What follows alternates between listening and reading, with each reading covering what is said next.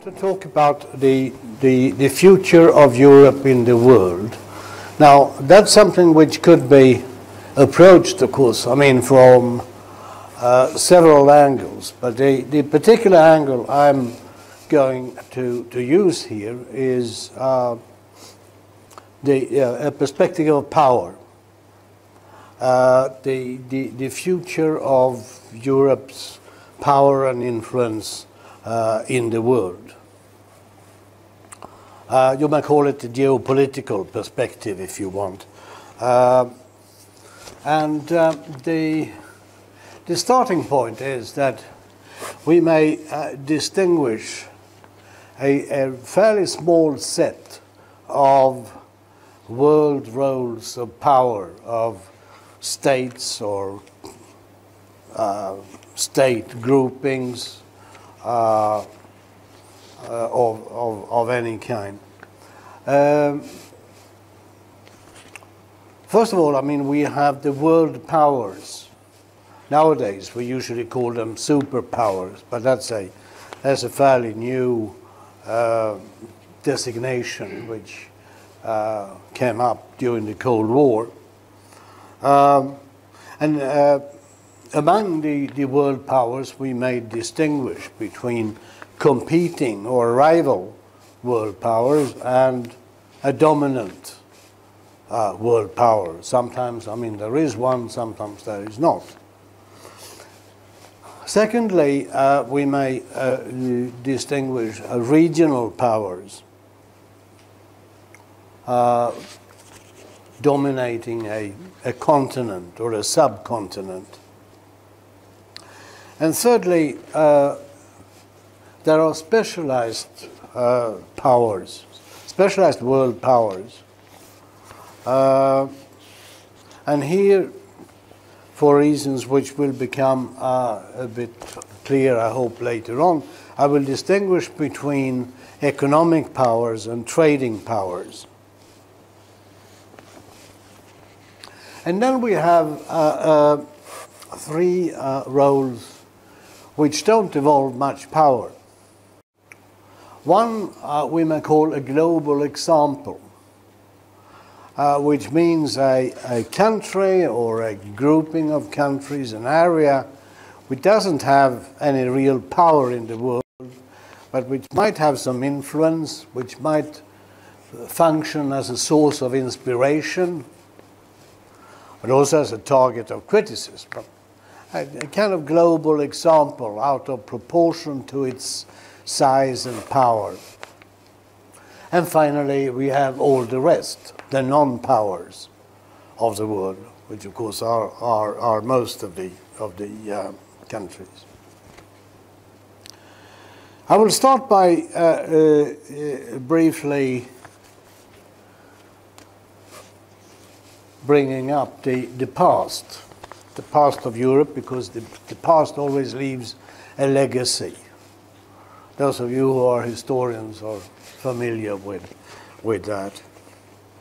So, once upon a time, not that long ago, Europe was a set of rival world powers. That was the period basically from 1500 to World War I. If you want to, you could extend it, I mean, to 1945, but anyway, I mean, there was a time when European powers ruled the world.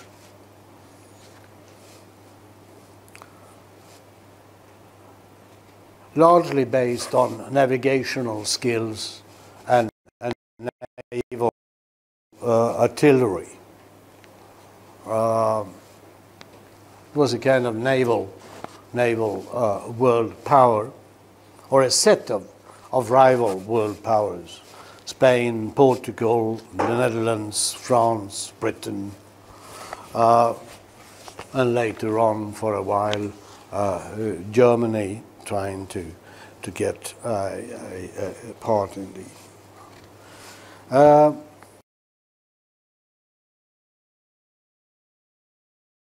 today, because one of its legacies is a set of imperial reflexes among some states of Europe. You make it, you notice it, particularly in France and Britain, but to some extent also in Germany, and less so in Spain and these imperial reflexes are sort of manifested in an almost constant spoiling for a fight, almost longing for making a war, a jolly little war, as Winston Churchill called colonial wars in the early 1920s. So intervening in various parts of the world. And even in Germany, you may remember that in the German liberal press, and conservative press for that matter too, when Germany could finally make war again, intervening in Yugoslavia, it was regarded as, well, hooray, I mean, Germany is now a normal country again. There you have this sort of the imperial reflexes coming up again, and it's still there in Britain and France in particular. There is another manifestation of this imperial reflex, which is the persistent but always failed attempts to create a European army. We have the most recent example, I mean, now after Brexit, France and Germany are sort of raising the issue again of creating a European army, which the British conservative press is laughing at. How could you possibly think of, I mean, building an army without Britain? But anyway, I mean, that's the legacy of having once been a world power, these imperial reflexes of longing for foreign interventions and setting the world right across oceans and continents.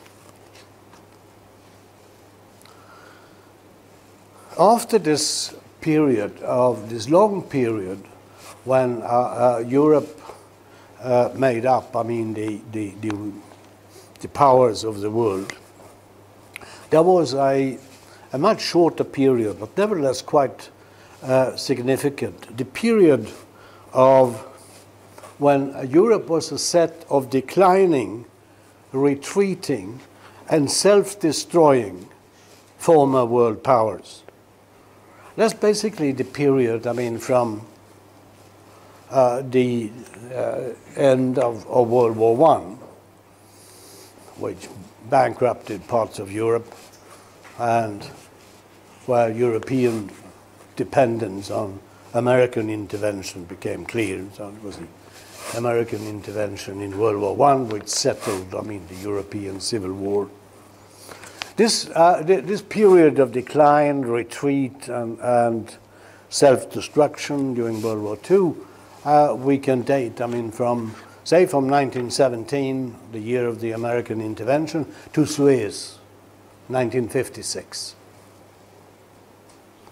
when the last major imperial adventure undertaken by European powers, the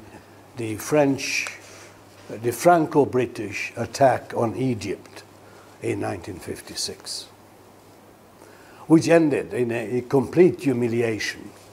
There is a wonderful story told by the then French foreign minister, how there was a meeting in Paris. Adenauer was in Paris to talk to Mollet about the plans for a European common market, when there was a phone call from London, from the British Prime Minister, telling the Suez attack is off.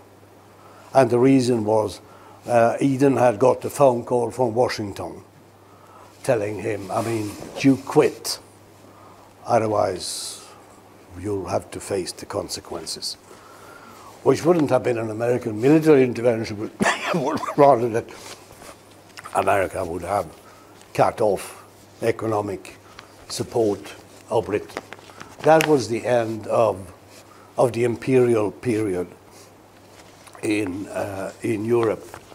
And that was the immediate background to the final successful agreement of the Rome Treaty, creating the European Common Market, which was being planned, but there was considerable resistance, particularly in France, to it, and it can be debated whether the treaty would have passed without Suez or not, but in the end it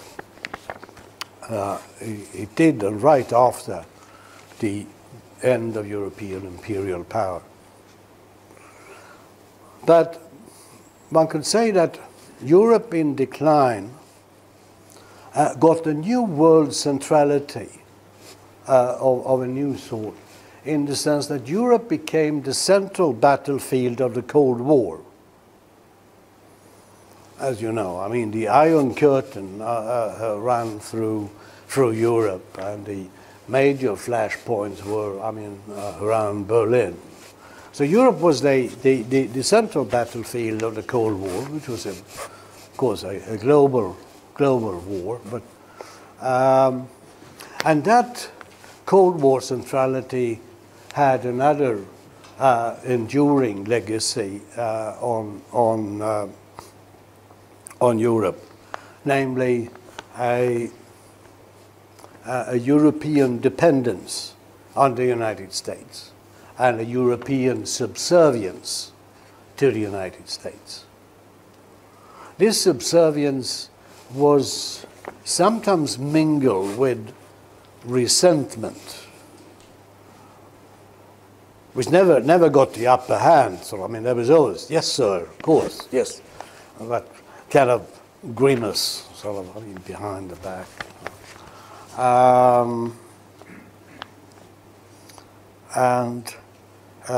This is another thing, I mean, which has remained as part of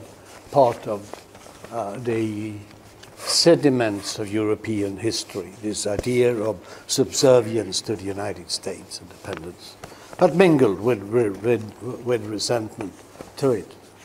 So that was the past and its legacy. What's then happened, I mean, was the regional reconstruction of post-imperial Europe, which can be seen as the construction and the surge of a regional power. But it's a somewhat complex and contradictory history with its own particular legacies of problems.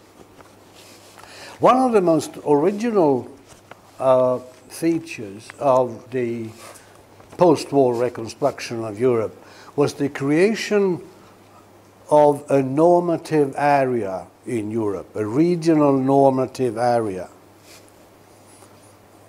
The American war hawk Robert Kaplan has referred to this dismissively as a self-contained world of laws and rules. But anyway, I mean, it was a heroic attempt to create a new world after Auschwitz, a world of human rights and of international law.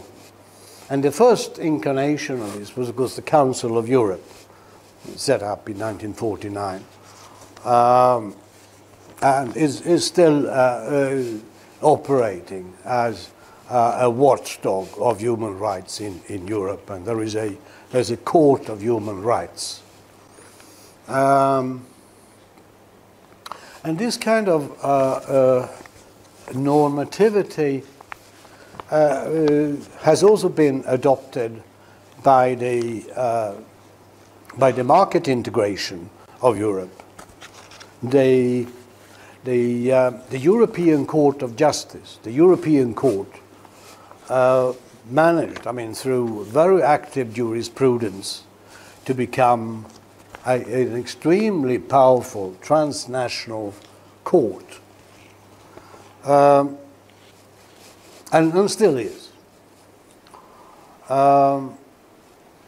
Now, the legacy of this, well, the normativity of Europe is still there, so, and something to be proud of.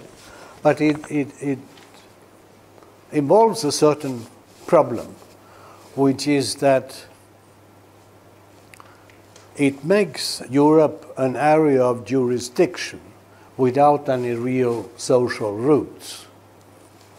And the kind of the tension between the elites and the transnational regional elites and the national peoples, I mean, is to some extent inscribed in this legalistic framework. Then, of course, the major thing was the economic integration, which was originally a kind of planned economic post-war reconstruction. The coal and steel union, which the French banker and adventurer Jean Monnet designed.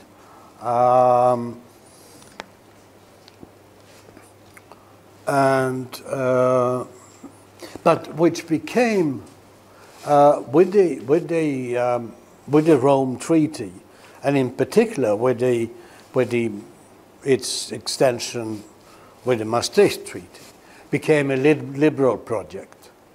It was a liberal economic integration, no longer a planned economy like the one which governed the Montan Union, the coal and steel union. And part of this, a very important legacy of this liberal focus, this construction of a liberal economic Europe, was that the social Europe was left to national projects, which of course differed to some extent. But I mean, looked at from the outside, I mean, there was a similar social development in all Western Europe in the 1960s, 1970s, driven by forces of social democracy and of Christian democracy. But the point to be stressed here is that the economic integration became more and more a specifically liberal project. And the social Europe was left as separate sort of national project. And the effect of this was the production of a constant and increasing tension between the market integration project and the peoples of Europe, which was expressed, I mean, in the already in the 1990s with the difficulties the European Union had to get through its referenda on the Maastricht Treaty and the fiasco of the constitution of Europe. I mean, the people just said, no, I mean, we don't see the point of this. So that was, I mean,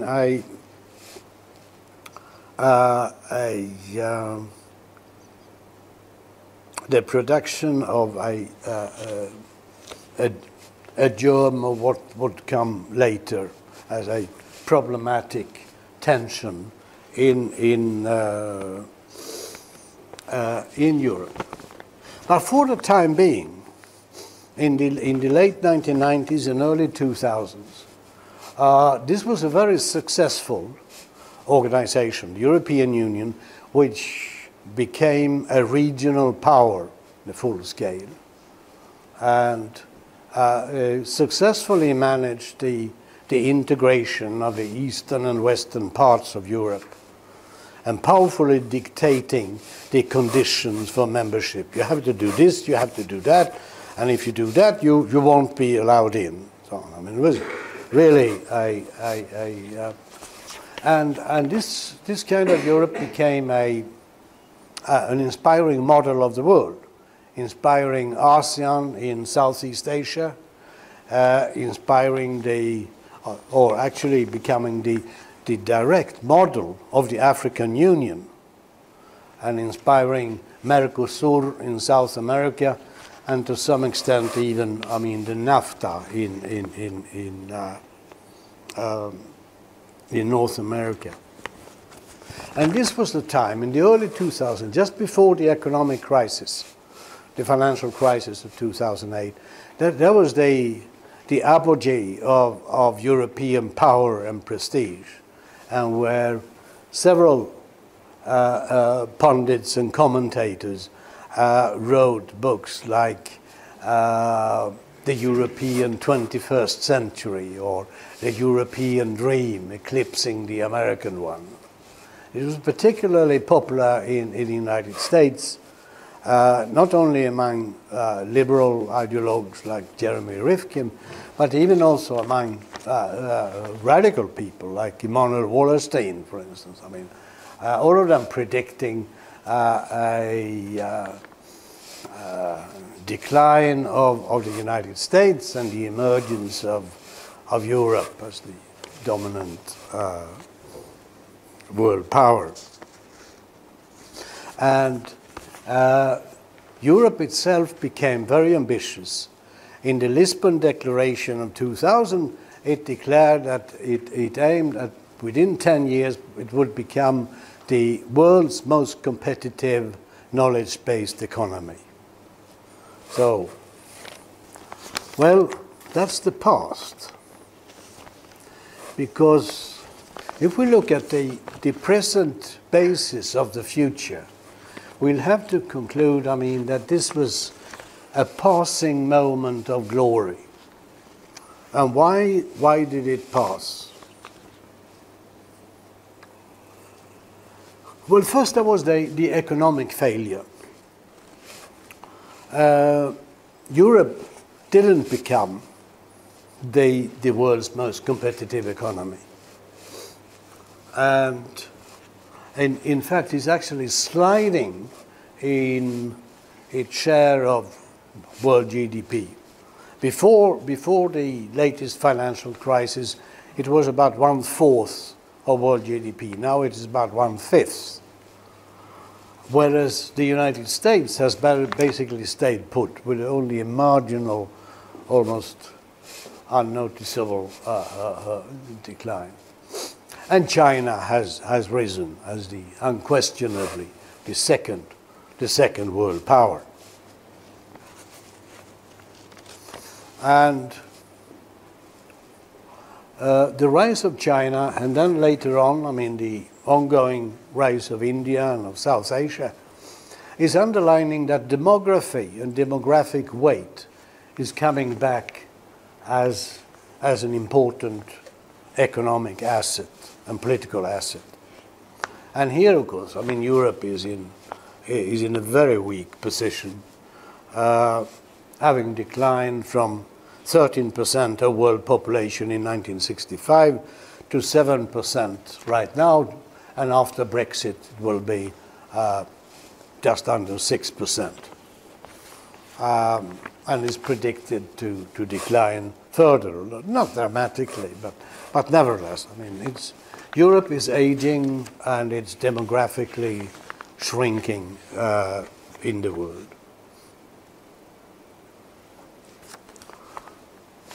Another aspect of the economic failure is not just, I mean, the failure to become the leading economic power in the world, it has also been a failure to manage the economic development inside Europe itself. Social tensions have risen because of the unequal and uneven development, which we see in the rise of popular protests in almost all countries of Europe, which has a number of causes and is framed in different ideologies, but one of its fundamental roots is the increasing inequality between central cities and the countryside, between classes, between regions, and so on. And then there have been political failures, colossal political failures, which have undone Europe's or the European Union's position as a regional power. Most important one was the failure of Europe, the failure and unwillingness or the lack of courage to try to stop the American destruction of the Middle East, turning the Middle East from Afghanistan to Libya into a seemingly permanent war zone, which is because the background to the migration push into Europe. And has led to the migration crisis of Europe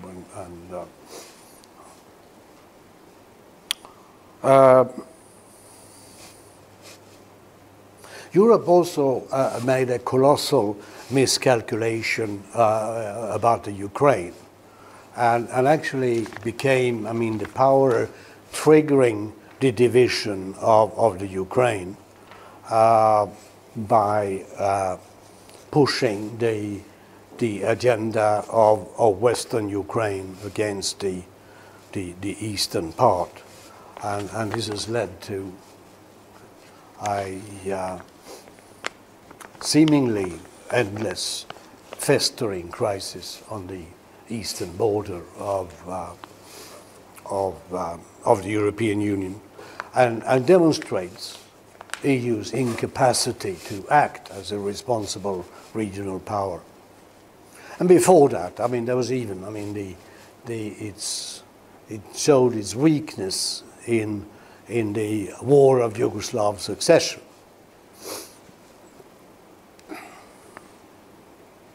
So, summing up, all this means that the world in which Europe rose to become a world economic power and a major regional power is ending. That was the world of liberal globalization and regionalization, which is now under a world of liberal globalization and regionalization governed by an ideologically convergent liberal elite.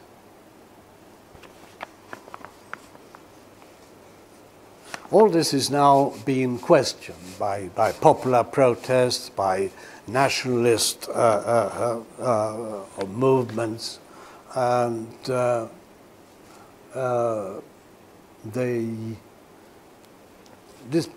these processes are now in retreat almost everywhere. ASEAN, I think, is the only example where it isn't, but that's another matter.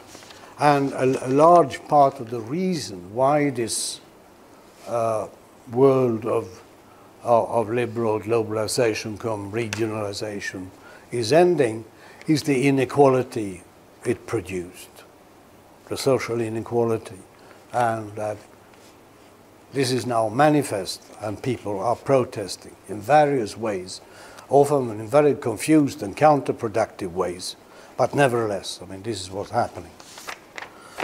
So then, what are the alternatives of the future of Europe?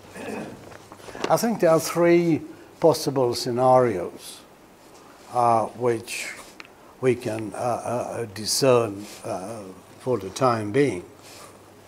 The first one is that Europe will maintain and assert its role as a specialized world power, as a trading power. Europe is still the world's second largest exporter after China, and it's a major trading bloc. It has a tradition of having used this trading power in a lot of treaties and negotiations for rule-based global trade.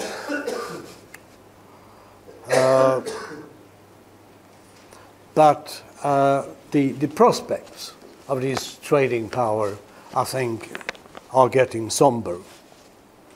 The reason for that, the European Union is now facing at least three crucial tests of power. One is the Iran deal, or rather, I mean, what to do with the United States breaking the painstakingly negotiated deal with Iran. The second is the agenda of WTO change. And the third one is the Paris Accord on climate change. It's noteworthy that all these three tests are created by American disruption, by the Trump administration. And on the Iran deal, so, I mean, this has had the interesting effect that for the first time, I think, in its history, European politicians are trying to take the first small steps of independence. They're trying to rescue the Iran deal, creating what I call a special purpose vehicle, a kind of a special payment system which would evade the American economic warfare against Iran. In a sense, that's laudable. So, I mean, the first small steps ever by Europe of doing something on its own, going against its big brother. Unfortunately, I think the chances of this evasion of the American embargo on Iran are slim. I mean, already the big European companies, Total, Siemens, and many others, have withdrawn from their agreements with the Iranians of investments and so on. And even the Brussels-based European company, SWIFT, which is organizing the electronic banking transfers, have said, no, we don't dare to do any deals with the Iranians because the Americans tell us not to. And I think it's most likely, I mean, this kind of special payment mechanism which the European Union is trying to push together, and which originally, I mean, no European country wanted to host in order not to offend the big brother. And in the end, of course, France and Germany, as the two major powers of Europe, had to say, okay, we'll do it, we'll do it. But it's unlikely to become anything more than symbolic. It will probably not be able to deal with the crucial oil exports of Iran. But it should be said, I mean, and social scientists should be careful. making too stiff predictions. The evidence is still out. I mean, a miracle could happen.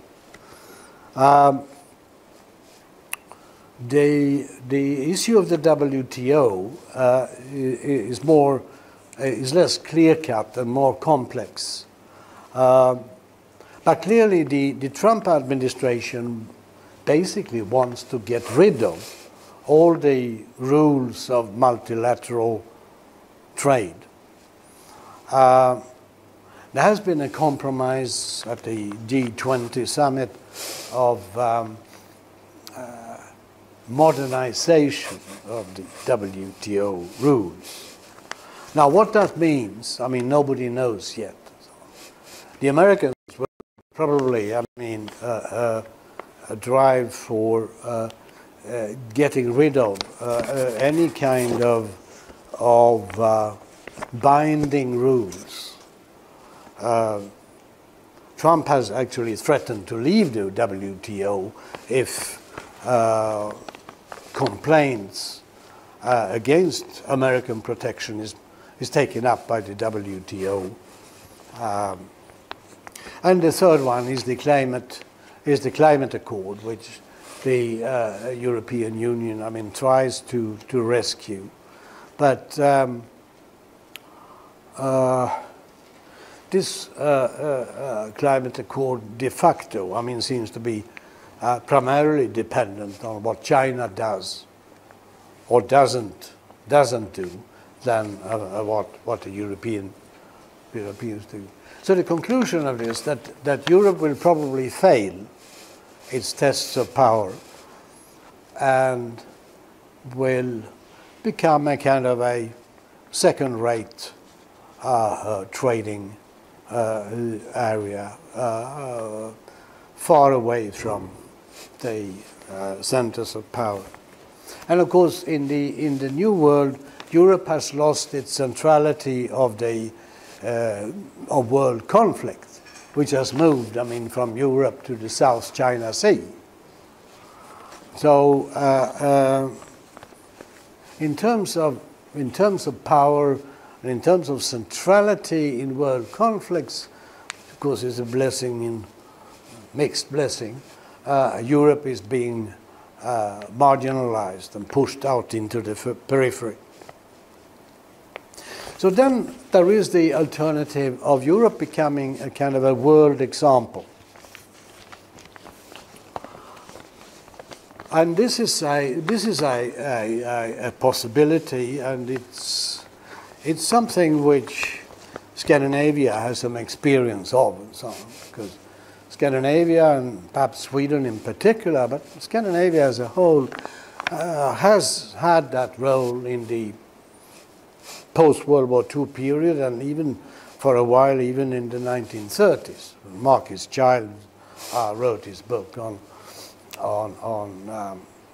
Sweden, which is as a world example. You don't have any power. You can't tell anybody, what to do. You can't threaten anybody. If you do that, we'll kill you, or we will boycott you, or whatever. And you don't even have, much power to negotiate, to persuade people. But by your very existence, you may provide a kind of inspiring example of a decent piece of world. And if you look at Europe the European Union in a global context, you see that on a global scale, the European Union might be seen as a Scandinavia writ large on a world scale. It's the area in the world with least economic inequality, with least relative poverty, with the most generous social protection, with the largest public economy in terms of public revenue and public expenditure. And it's also the part of the world with the least inequality between men and women, for instance. So in a sense, I mean, this is something which is within the range of feasibility. But it's not without problems and so on, and I'll like to point to two of them. One is that the European Union has itself, I mean, always perceived itself as a liberal project, as a common market, with some additions and kind of garnishments added to it. It has never really defined itself as a social Europe, as a social project, as a project of equality, of social security, of social cohesion. So that would require, I mean, a kind of reorientation of Europe, and for which there are few forces in sight for the moment. And secondly, this position as relatively decent part of the world is being undermined by ongoing economic processes, like in Scandinavia itself, where inequality has accelerated over the last decades, particularly in Sweden, less so in the other countries, and inequalities are accelerating in Europe as well. So it's problematic, but I think it's the best hope we can have, I mean, for a European position in the world. There is a third scenario which I should mention finally before getting to the conclusion, which is that Europe might become what the world's Balkan corner, die balkanische Ecke der Welt. That would happen, I mean, if the nationalistic and xenophobic forces in Europe not necessarily come to govern, but have a major sway in the European Union. That would mean a kind of an inward-looking Europe full of competing historical narratives and rival weird ideologies, uninterested in the rest of the world and basically irrelevant to the rest of the world. Europe might become, I mean, a kind of promontory of Western Asia. So to conclude, even a long monologue has its end. And so, I mean, I think we should recognize that the European Union has demonstrated an impressive flexibility and resilience, contrast to many Anglo-Saxon predictions. It has handled the Brexit issue masterfully, I think, in great contrast to what the Brits have done with it. Still an open question what will happen in the parliamentary vote today. So contrary to many predictions, the European Union will not break up in the foreseeable future, but its role in the world is likely to diminish. Say that the last world flourishing of Europe was around 2000, around the Lisbon Declaration and the East-West unification. And its trading power is likely to be too weak to withstand, I mean, the brutality of the American onslaught. And the second economic power in the world is now definitely China. And that will not be crippled by the American warfare.